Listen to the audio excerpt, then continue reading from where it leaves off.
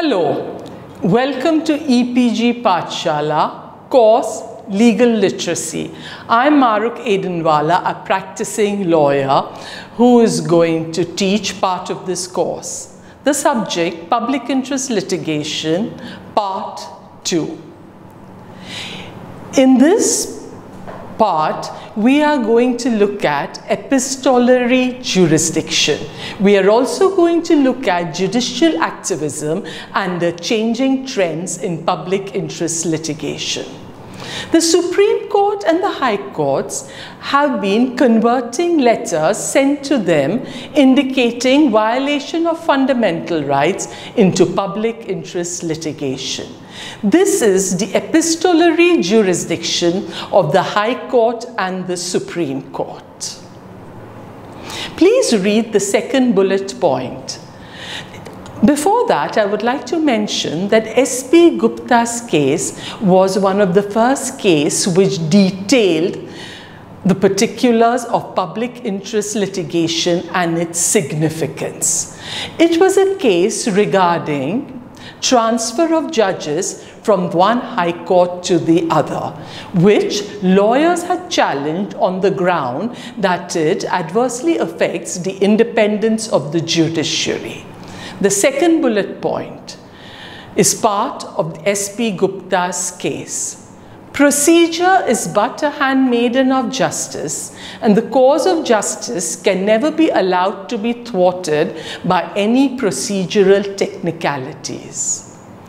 Here, the judgment says that mere technicalities and formalities should not deprive a person to attain social justice. A person may not be able to approach the court because he may not be able to handle the technicalities and formalities which are required in a regular writ petition. In S.P. Gupta's case, the Supreme Court continues to say, proactive, goal-oriented approach should be the focus. What do we mean by that? By that we mean the Supreme Court has to be proactive in ensuring that people enjoy their fundamental rights. The Supreme Court cannot be a silent spectator. They have to innovate and bend the technicalities and formalities to ensure that a person enjoys his rights, which are given to him under Constitution and statutes. The last bullet point is a portion from the Bandhwa Mukti Morcha case. It would not be right or fair to expect a person acting pro bono publico to incur expenses out of his own pocket for going to a lawyer and preparing a regular writ petition for being filed in court for enforcement of the fundamental right of the poor and deprived sections of the community. So here, Bandhwa Mukti Morcha case was one of the first cases where the Supreme Court converted a letter showing violation of fundamental rights and continuation of bonded labor in Faridabad. Bandhwa Mukti Morcha, an organization, had sent a postcard bringing this to the notice of the Supreme Court, which was converted into a public interest litigation. Now let us look. The next two slides deal with certain portions of the S.P. Gupta case. These portions show us the significance of the PIL and what the court is to do to ensure people's fundamental rights are protected, or a person whose fundamental rights are violated is able to seek redressal. The Supreme Court says, who are living in poverty and destitution, who are barely eking out a miserable existence with their sweat and toil, who are helpless victims of an exploitative society and do not have easy access to justice. This court will not insist on a regular writ petition to be filed by the public-spirited individual espousing their cause and seeking relief for them. This court will readily respond even to a letter addressed by such individual acting pro bono publico. It is true that there are rules made by this court prescribing the procedure for moving this court for relief under Article 32, and they require various formalities to be gone through by a person seeking to approach this court. But it must not be forgotten that procedure is but a handmaiden of justice, and the cause of justice can never be allowed to be thwarted by any procedural technicalities. The court would therefore unhesitatingly and without the slighted qualms of conscience cast aside the technical rules of procedure in the exercise of its dispensing power and treat the letter of the public-minded individual as a writ petition and act upon it. So what do we get from this portion of the S.P. Gupta judgment? One, that the downtrodden have also access, that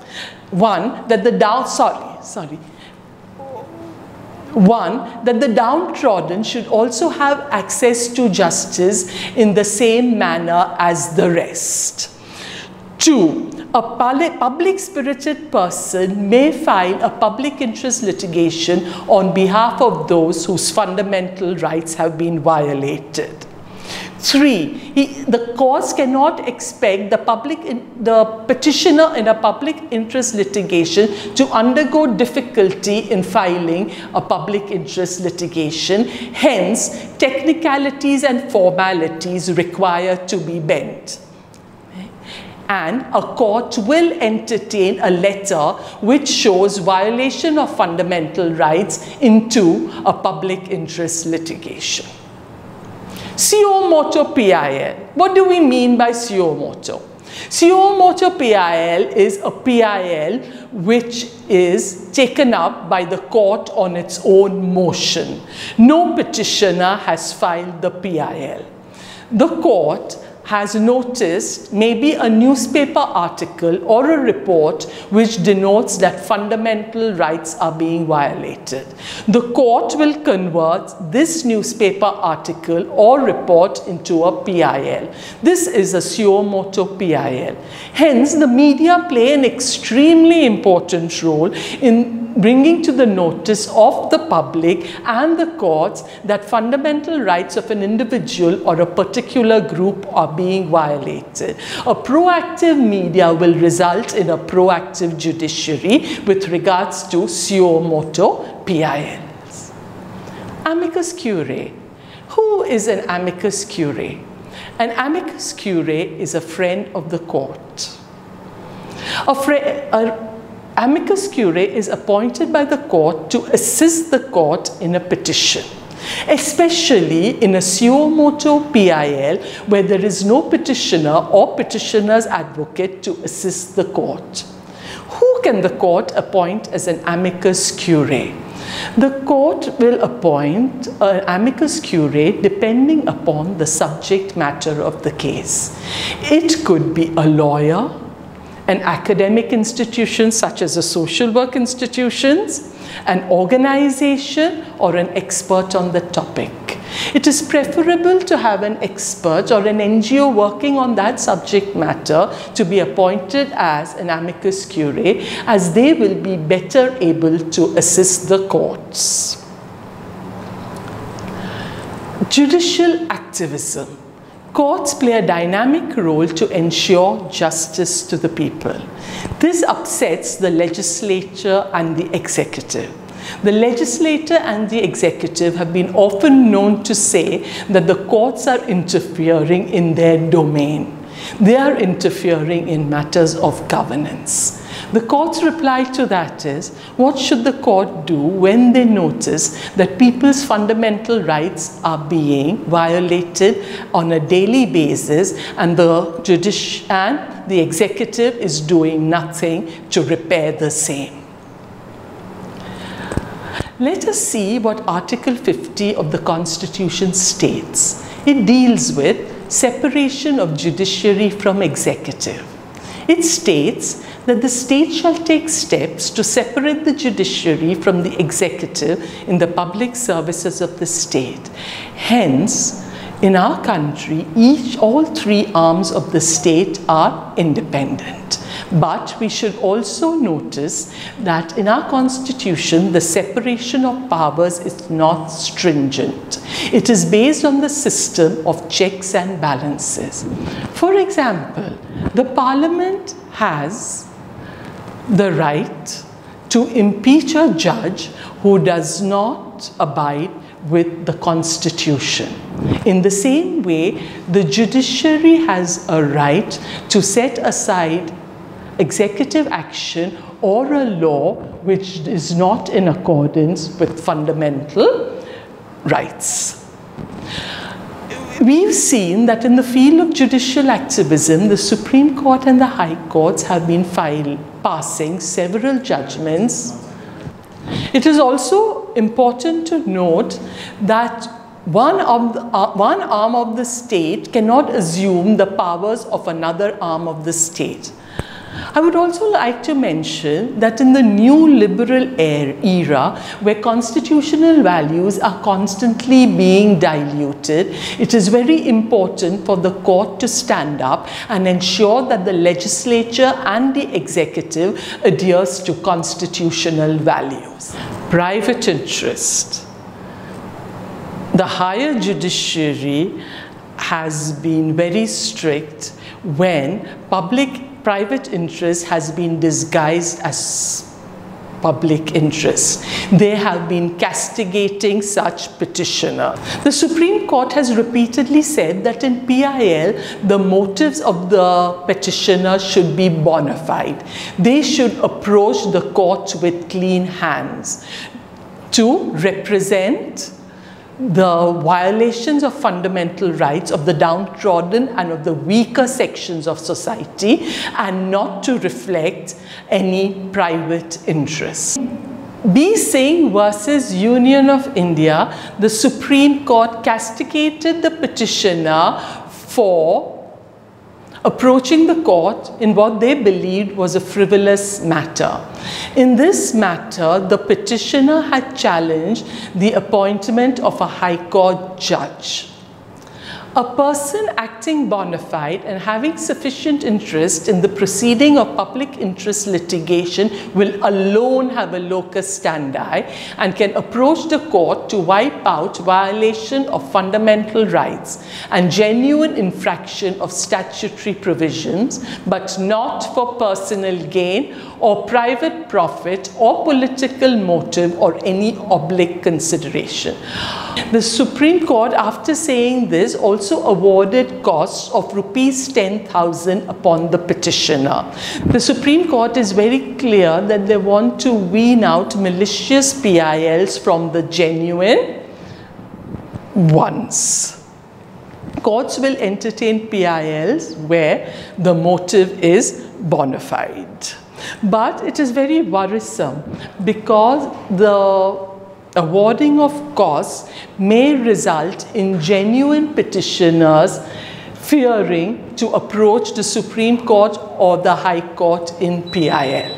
State of Uttarakhand versus Balwant Singh Chaufal's case, the Supreme Court has laid down certain principles which should be followed with regards to PILs. This judgment is also to identify the genuine PILs from the frivolous one.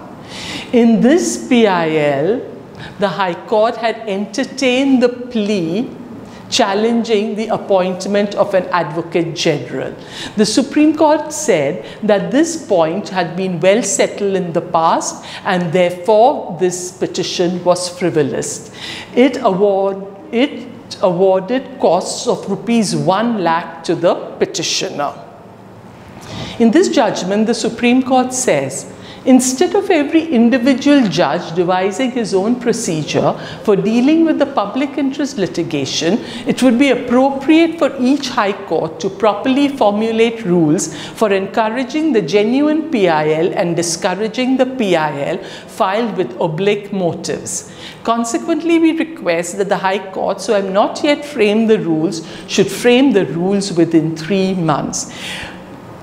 Pursuant to this judgment, high courts have filed their rules regarding this aspect. Certain high courts have called upon petitioners to deposit an amount of security in order to testify their bona fides.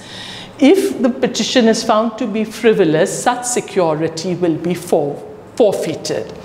Other courts have laid down imposition of costs in case of finding out that the petition was in private interest. In the Balwant Singh Chaufal's case, the Supreme Court continues to say the courts, before entertaining the PIL, should ensure that the PIL is aimed at redressal of genuine public harm or public injury. The court should also ensure that there is no personal gain, private motive or oblique motive behind filing this public interest litigation. The court should also ensure that the petitions filed by busybodies for extraneous and ulterior motives must be discouraged by imposing exemplary costs or by adopting similar novel methods to curb frivolous petitions and the petitions filed for extraneous consideration. The focus is on separating frivolous petitions filed in private interest from public interest litigation. That should not deter a petitioner from approaching the court in PIL if it is a genuine case in public interest litigation. This judgment and the rules framed by the High Court should not look and be treated as a deterrent by petitioners. Changing trends in PIL. Nowadays, we see that persons approaching the Supreme Court and the High Court on the PIL are not those representing the downtrodden or the marginalized section of society. In fact, the marginalized sections of society are being targeted under this public interest litigation. We see residential colonies filing public interest litigation for demolition of unorganized settlements in the vicinity on the ground that the right to a decent environment is being violated. Also, pedestrians are targeting hawkers who are eking out a livelihood on the ground that the right to move freely around on the pavements is being violated. The Supreme Court and the High Courts will have to be very careful to ensure that the rights of the weaker sections are not violated under the name of public interest.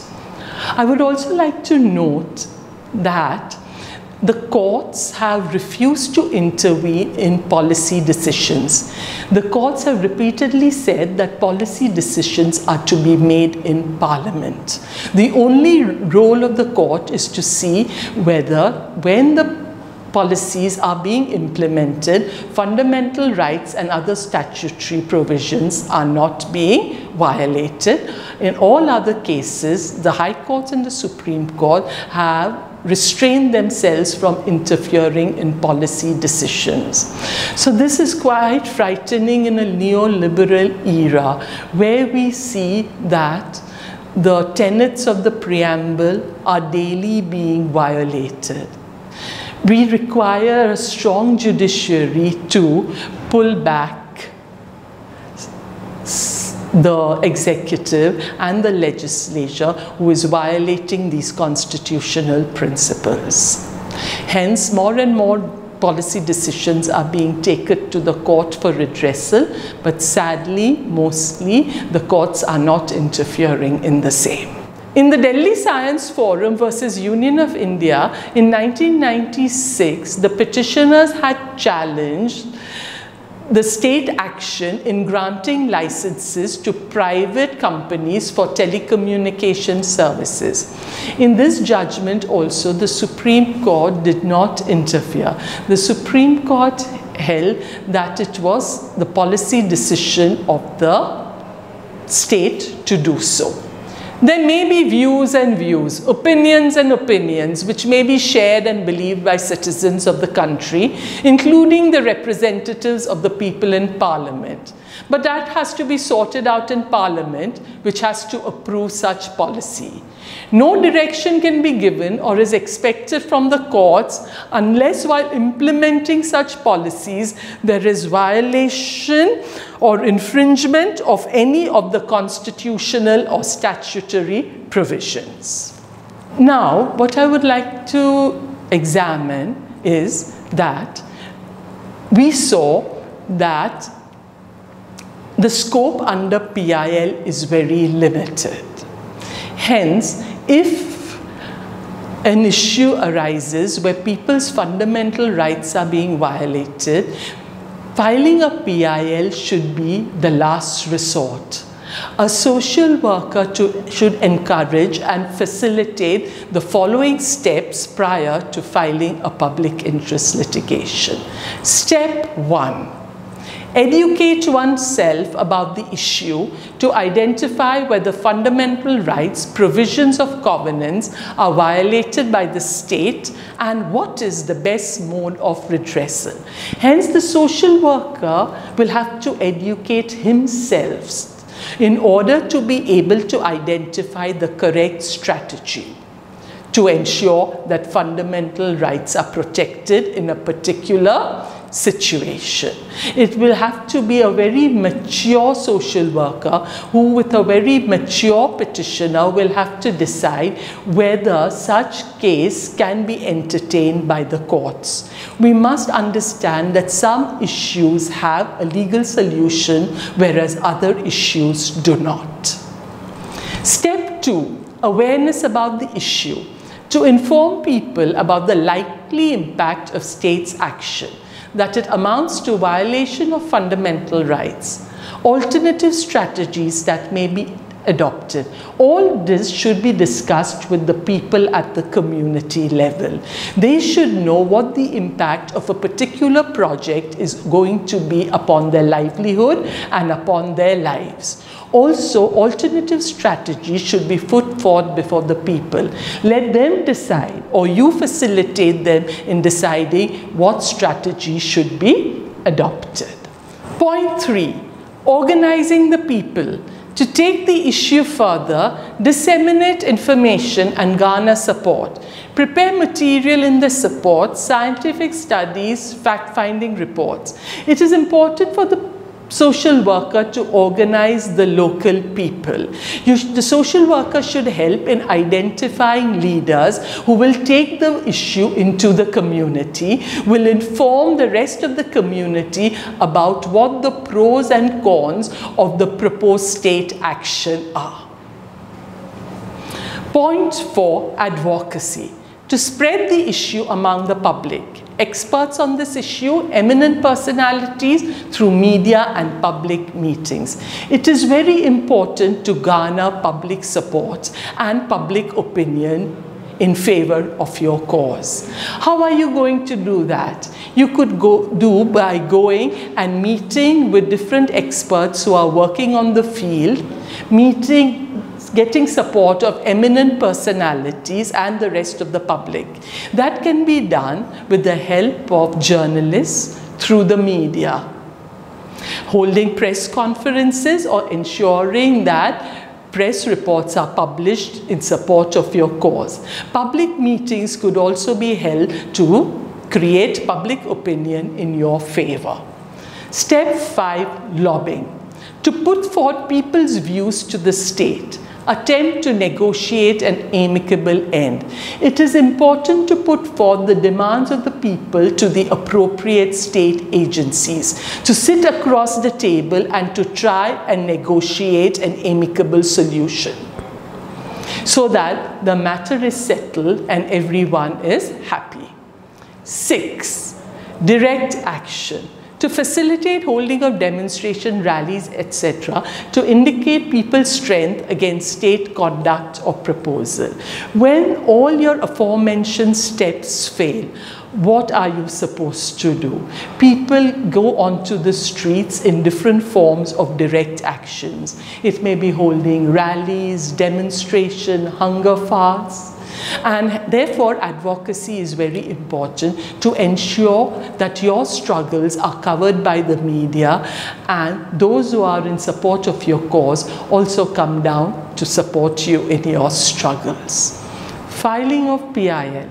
After examining the pros and cons of doing so. Sometimes when all of the above steps, the state is still adamant on continuing with their action, a person may have no option but to file a PIL before the High Court or the Supreme Court. But prior to filing the PIL, it is examined that you examine the pros and cons, because the court is not going to intervene in all matters, especially those matters which they believe are a policy decision taken by the government. And if you fail in the PIL, then all out of the court negotiations which you've been carried out with the state agencies will also come to an end. In fact, the state agencies very often, when a PIL is filed, stop talking with the concerned parties on the ground that now the matter is sub judice, the matter is before the court. Hence, filing a PIL will result in all the eggs being put in the basket of the court. Here, we have seen that the innovative methods of ensuring people's fundamental rights are protected, which started off in the 1970s and the 1980s, has now taken a different trend. It is being used as a tool by a particular section of society to target those for whom PIL was conceptualized. The courts have an extremely important role to ensure that the original concept of PIL is returned. A reference material is from the Lawyers Collective magazine dated 7 July 1996. Its cover story is Public Interest Litigation. It is available on the Lawyers Collective website. Please read it because it gives you an overview and the history of public interest litigation.